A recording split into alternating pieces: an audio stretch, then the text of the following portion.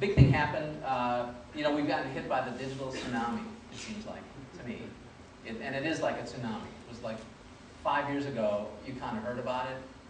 And then I personally been paying attention to it, and I thought, oh, for sure, it's just going to be like a passing spell of bad weather. It'll come and go, and we don't have to worry about that stuff. And then it seemed like more people were getting into it. And then the other thing that happened is I had a bunch of friends who were photographers who really got on the computer thing early. Not in terms of digital stuff, but in terms of scanning their pictures and the internet and doing things. And without exception, all of them kind of stopped doing their photography. Once they got to the computer stuff, they loved it, and they were gone. And I just thought, well, I don't want that to happen to me, because it'd be like, I'd call them, so what are you doing? Well, I'm working on my portfolio. Yeah, I'm trying a new thing for my book. You know, and there's just, I'm getting my slides organized anew, fine. And they were gone. You know, and I just thought, well, yikes, I don't want that to happen. So I pretty much dragged my feet as long as I could. And about 2 summers ago, summer of 2004, I had a very, very, very painful summer in terms of shooting pictures. The pictures worked out great, but I was doing a lot of work for editorial clients, magazines. And editorial work is fantastic. I find it really satisfying, it's really interesting. And believe me, you can make untold hundreds of dollars every week. It's really, it is, you can make $200, $300, $400, $500 a week, really, no problem. It's awesome, really awesome. And you're so lucky to do it because it's fun, you know, so it's great, really, really great. So anyway, but I do love doing editorial work because I'm a sucker and a moron, and it was, and that summer was hard because I had a number of things that I was doing, and I was working in a very involved way. I would use a lot of 8x10 and 4x5 and 2 1/4, and I'd bounce back and forth, and I would use different cameras for different reasons, which I'll get into later. But I had a couple of assignments. Like there was one I did for, I think it was Business Week towards the end of the summer, where we had to shoot a CEO, a picture I'll show later. A guy like in a big, he was chairman of United Technologies. They make, part of one of their things, they make Sikorsky helicopters and jet engines. And it's a huge company. So I had to shoot him up at his, the Sikorsky plant up in Connecticut with these humongous helicopters. And when you go to photograph these guys, oftentimes you only have a few minutes, right? And so I would bring a ton of gear because you never know what you're going to encounter. And also many times you have to have several different pictures of these people in several different situations. You need like a close-up of the cover and a picture with the helicopter where you see the helicopter, and then another picture in another place. And so what you actually have to end up bringing with is like 3 or 4 or 5 studios worth of gear, so that it can all be set up simultaneously in different places, so the guy can walk from this one to that one to that one to that one and then leave, and it's all done. So I'm not using all the equipment because I think it makes me cool or anything like that. It's just really, it's just being prepared. But anyway, I handed in the bill, and they just complained, like nobody's business. Oh, Heisler, gee, I mean, it's a lot of money, and, you know, wow, we can't pay this and that. And I just, you know, this is where good business practices come in, and I was just really, I'm never confrontational with my clients at all, ever. I'm a really friendly, nice guy.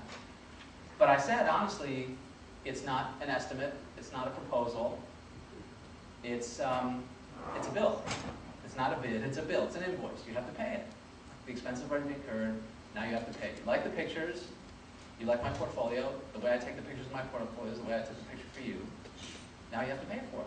I said, I know, Jesus, it costs so much. And I said, look, I didn't bring with my personal trainer, my masseur, my personal cappuccino person, nothing. You know, it's like, this is just, it's camera gear, it's lighting stuff, you have to pay for it. So they did ultimately, but it's a lot of moaning and groaning. And, but I've had several jobs that summer that were like that. And I just started thinking, you know, this is awfully hard, and maybe I should think about how I'm working. Because it just seemed like too painful a way to work. And my assistant at the time, I usually only work with one person at a time. I've never had like a big staff. And all summer and earlier that year, he was trying to get me to try out these different digital cameras, and I just wasn't interested. They sort of held no romance to me at all. It just seemed not fun. You know, it seemed like virtual photography instead of photography.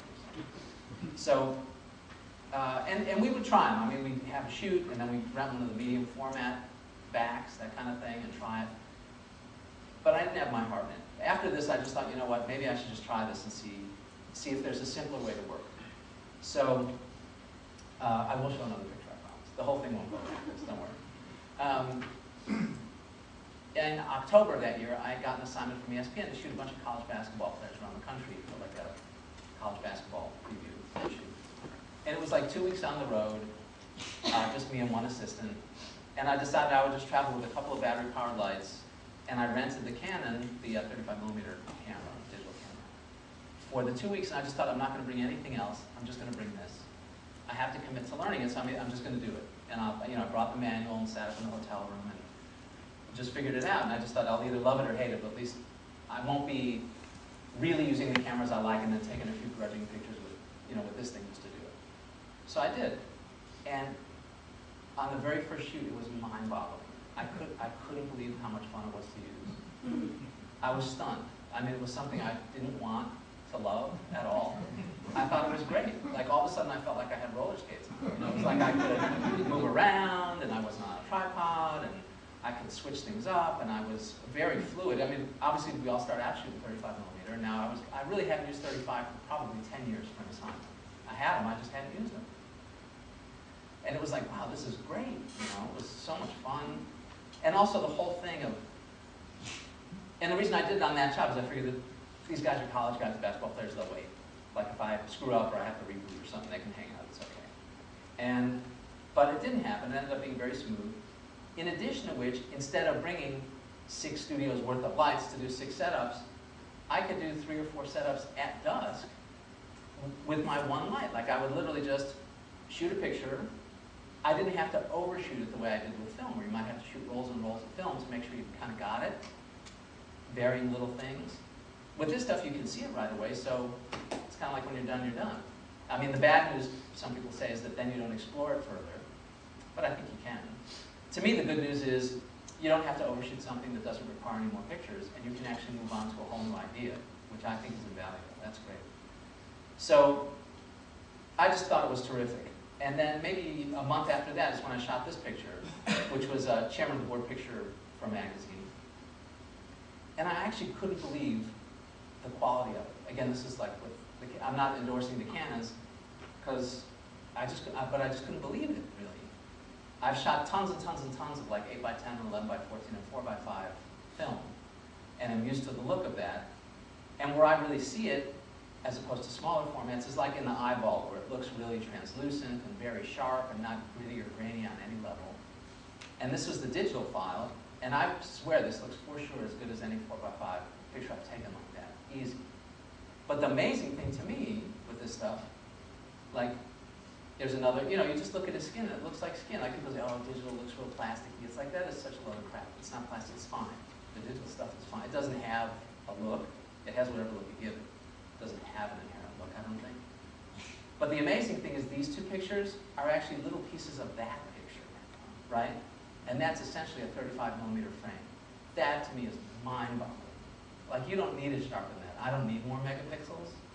If anything, I'd love, like, big fat pixels that were the size of a dime, so I could use an 8x10 camera or something. That would be great. But I don't need more pixels. Like, the computer gags on it. It just makes everything slow.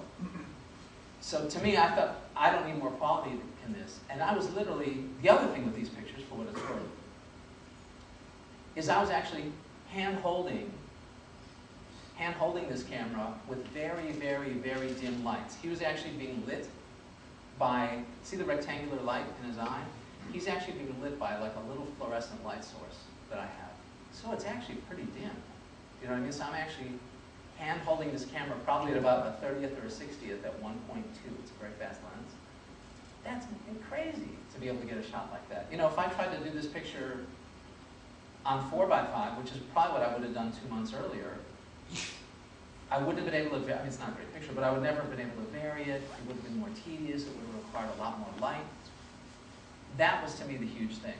And also, having shot a lot of large format, when you're lighting with large format, it needs a lot of light. Like you're sort of shooting in F11, F16, F22 land in that area. If you're shooting medium format, you might be shooting 5, 6, 8, 11, around there. 35mm, all of a sudden you're shooting like F2.